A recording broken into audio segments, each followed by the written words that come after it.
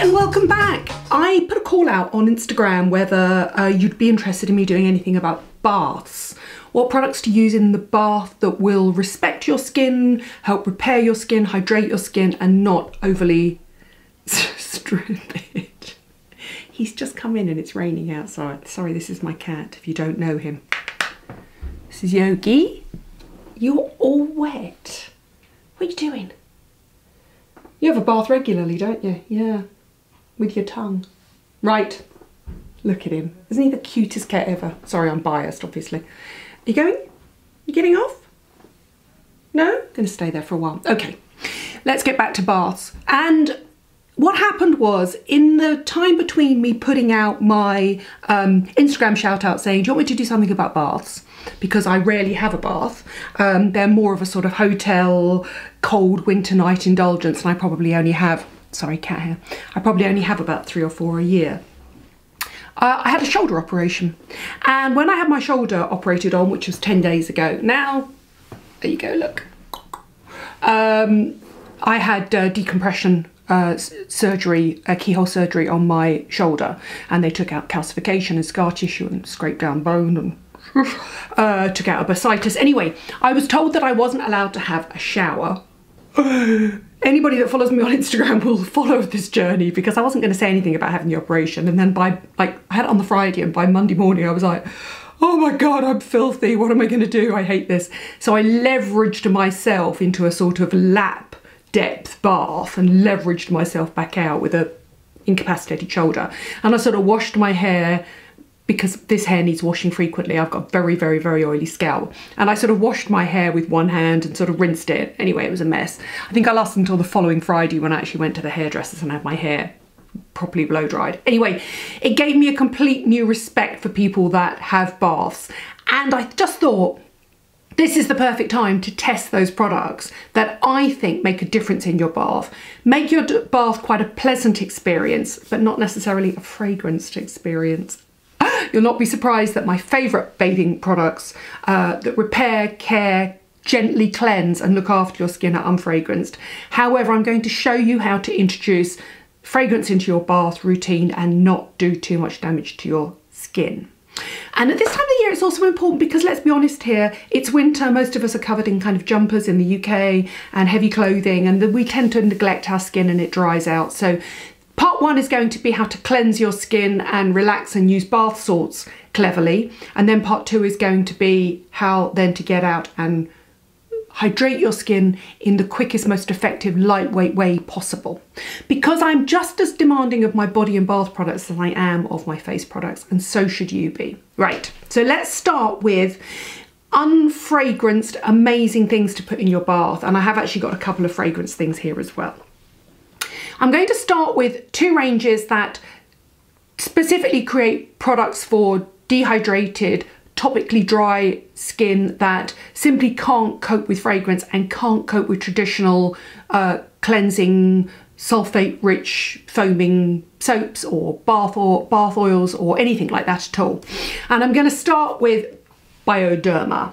And the reason I've got this here, this is their Atoderm, and it's their ultra nourishing anti-irritation shower oil, but it can be used in the bath as well. And it's essentially like a cleansing oil, but for your body. And if you have chronically dry skin, and it doesn't have to be all over, if you've got chronically dry legs, oh my god, this is so good. This is how I've been using this. This is so good to shave with. If you've got chronically dry arms, but also if you've got chronically dry skin anywhere.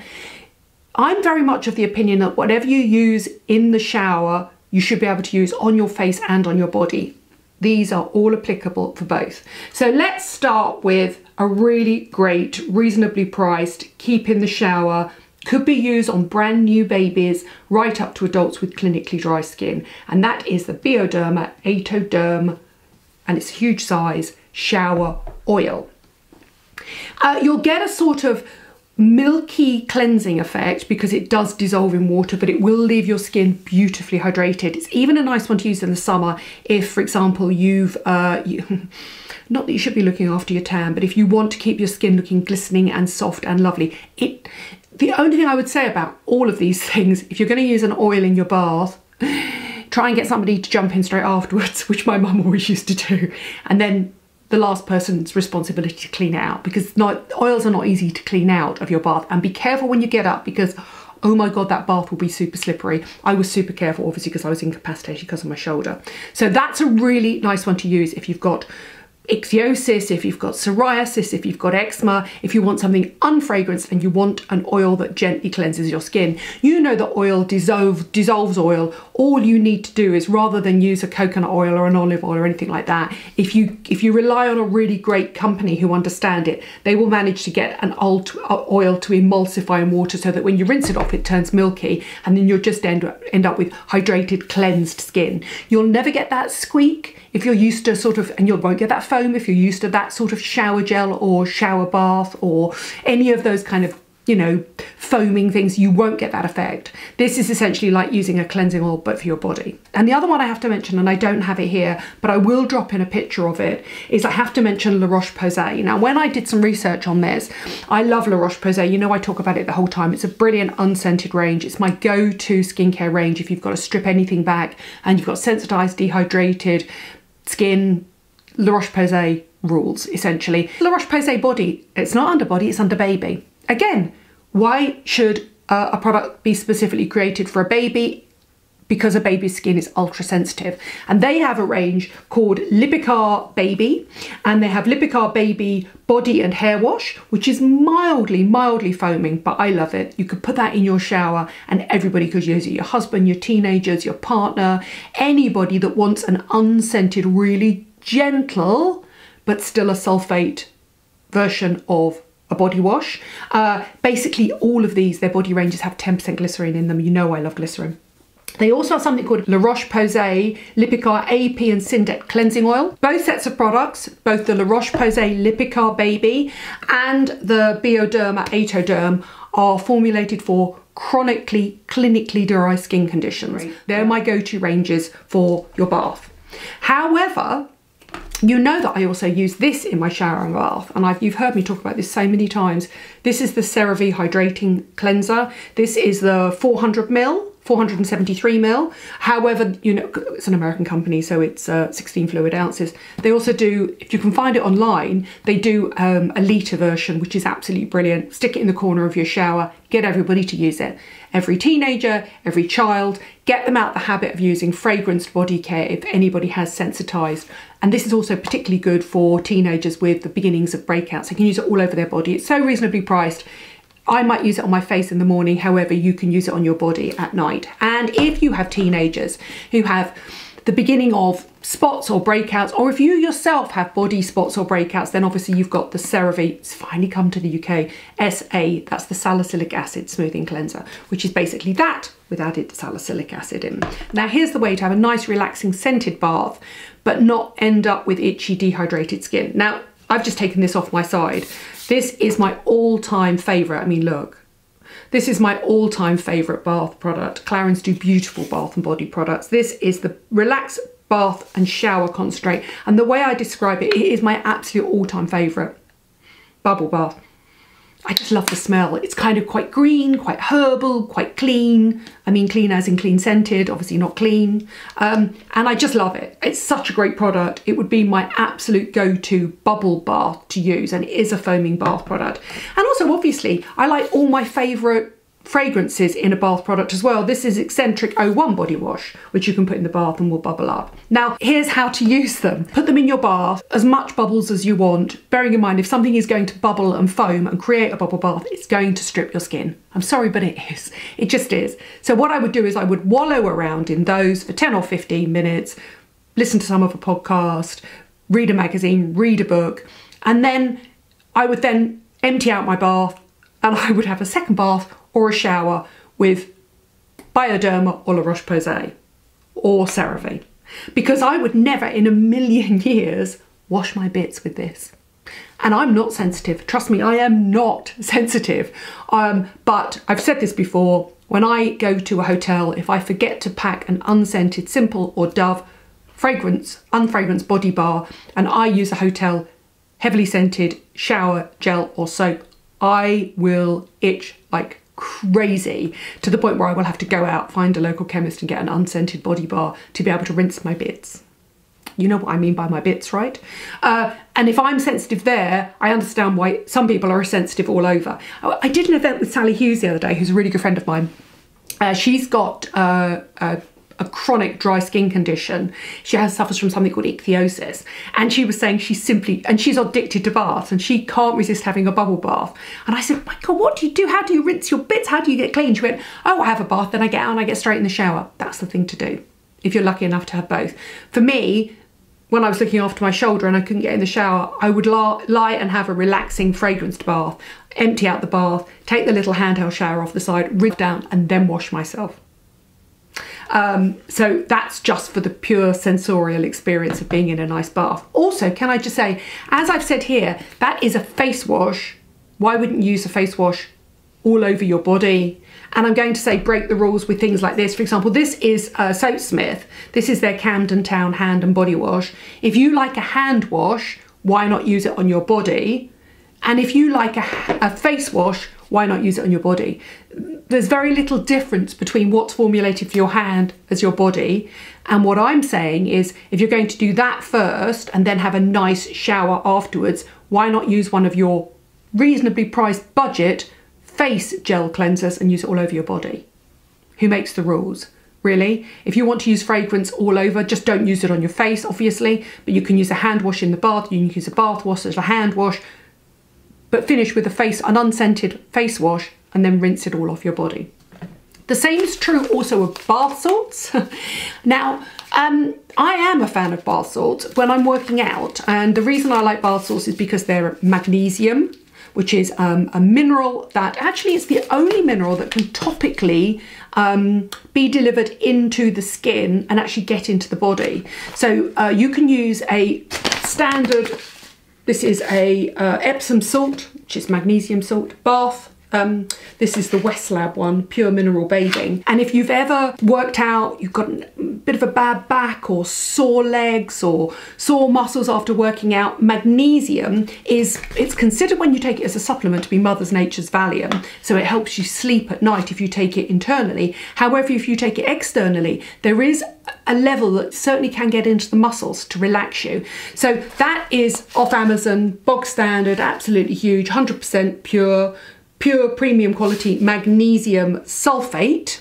You can tell it's an F sulfate. I think it should be PH, but there you go, I'm British.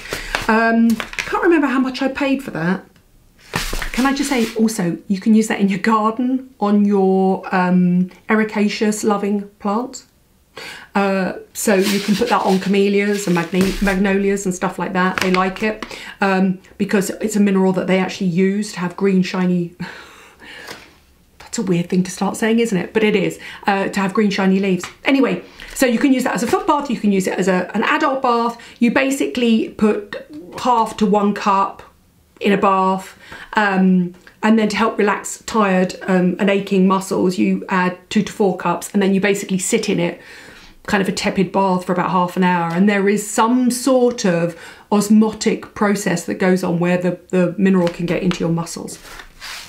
However, there are fragrance ones. They're pretty unsexy, right? There are fragranced ones. These are a perfect case in point. Look at these. These are recovery bath salts, yoga on and breathe in. And what they are is they're the same Epsom magnesium salts. However, what they've got is essential oils in them. So you've got, this is from Cosmos Natural here. This is breathe in mineral bath salts with eucalyptus, lemon and thyme. And if you put that into the bath, what you'll get is that gorgeous, as the salt hits the bath, the essential oils will be released into the air, and so you'll be able to breathe in. So if you've got a cold, if you're feeling a bit snuffly or fluey, the breathe in one is really nice. And then the yoga one is grapefruit, ylang ylang and basil. I mean, personally, I don't think essential oils have any more than a nice smell to them. I don't really believe in the therapeutic value beyond something like tea tree oil, which is a proven clinical therapeutic value to be mildly antibacterial, antimicrobial. I still wouldn't put it on my skin. I would never put pure essential oil on my skin. However, I totally understand that they kind of have a sort of spirit lifting, mind lifting, energizing effect. These are really nice anyway. It's a lovely company. However, again, I would get out and rinse myself down. I wouldn't need to rinse myself down after this. It's unfragranced. These I would rinse myself down and have a bit of a sort of shower afterwards. The other thing you can do is you can obviously use bath salts. This is another bath salt company. This is Bramley, and they've got a really beautiful one. This is lavender flowers with geranium and spearmint. So if I show you, you've got the tiny little flowers in it as well. So you end up sort of sitting in a sort of spa type bath. That's more spearmint than anything. I can't really smell lavender. Again, if you have sensitized skin, be careful. However, if you want to wallow in a lovely fragranced bath and relax, and the smell of spearmint will certainly clear all your nasal passages, that's a brilliant one to have. However, for me, I would rinse afterwards. The same with fragranced bubble baths. That's the Bramley equivalent bubble bath, which is geranium, lavender and sweet essential oils. It's a really lovely product. It can be used in the shower, can be used in the bath. Again, I would use that as a hand wash. That's the one thing I don't mind having fragrance on my hands, but I would tend to rinse my skin off afterwards. They are my favourite bath products. So basically a bath can never really be used on its own. You always need a handheld shower to rinse yourself off afterwards, for me. And I know that Sally agrees with me as well, and she has far more sensitised dry skin than I do. They are my current roundup of classic and new bath products that I like, that I've tried, that I think are really interesting to look at. I do think magnesium is a really important mineral to use if you want to start using bath salts. However, whatever you do, always finish with an unfragranced gel rinse off cleanser, or do start looking at oil cleansers for your body. Anything that you see that's been approved for baby use will be super gentle on you as well. My advice with any baby product though is always go unfragranced. Next week, I will do what you put on your skin after you get out of the bath, and you'll not be surprised to hear I want two things from my body lotions. I want them to be super quick to use, super lightweight to use, and to sink in seconds, or I want them to have a level of actives that will actually make a visible difference to my body skin. I do not want anything sort of that's just lying on the surface of my skin doing nothing. I want it to exfoliate, I want it to hydrate, I want it to nourish, I want it to repair, and I want it to do it quickly. And that's what will be coming next. I put all the details of all the products down below. I'll break them down into fragranced, minerals, and unfragranced, so that you'll know the order in which I would use them if I was to have a bath. Thank you for watching. Thank you for subscribing. Let me know down below what you like to put in your bath, and if you've ever found a fragranced product that doesn't irritate you. See you soon. Bye.